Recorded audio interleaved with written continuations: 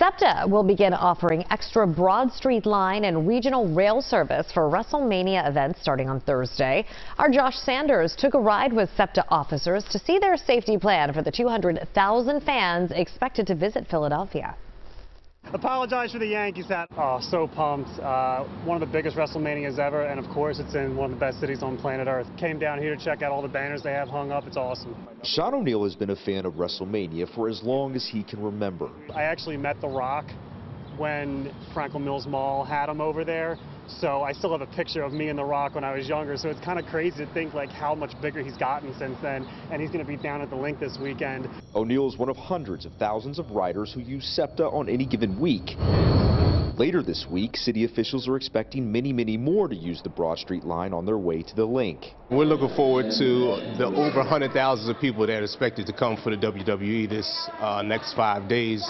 And to prepare for that, we have increased patrols everywhere from Jefferson Station down to the NRG stadiums. SEPTA Police Captain R. Kit Walls says they typically deploy 80 officers for weekend services, but now will be adding 30% more patrols for WrestleMania 40 events across the city. Knowing how SEPTA's been over the last couple of years, definitely a lot of comfort in hearing that they're going to make more of an effort with the increased population this upcoming weekend. SEPTA will also deploy 100 employee volunteer ambassadors at Jefferson and NRG stations, working alongside SEPTA outreach services, helping fans maneuver around the city. Virtual patrol of the station. Along with the extra manpower, the department's virtual patrol unit has access to 30,000 cameras, monitoring any criminal activity involving the country's 6th largest transportation system.